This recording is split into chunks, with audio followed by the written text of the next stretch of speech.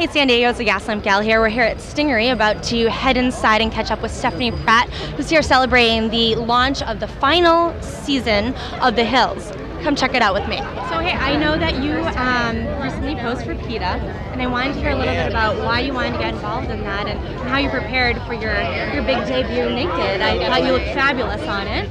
So I actually wore a thong. I wasn't completely naked, yeah. The bunny was strategically placed? Yes, I had the bunny. I was terrified. I tried to make it a close set. I was like, you there, boy, you're way too young to be in here. So I just worked out, and then I just really lived off vegetables and fruits for 3 days before, obviously it wasn't going to be a long-term diet. Right. So you had the premiere of the final season this past week. Where did you watch it from, or did you watch it?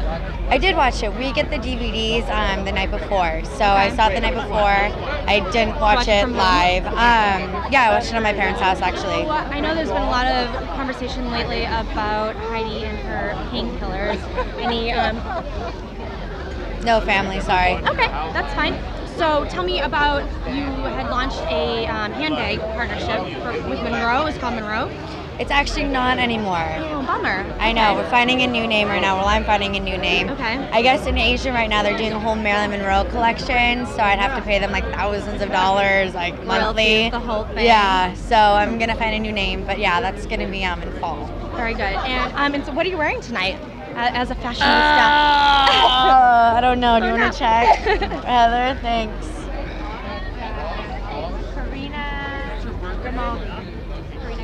All right, good. Last minute decision, actually. Well, it's super cute. I like it a lot. Cool. All right. Well, thanks for your time. It was nice meeting you. Thanks a lot. I love your dress. Oh, thank you. Thanks. Bye. Thank you.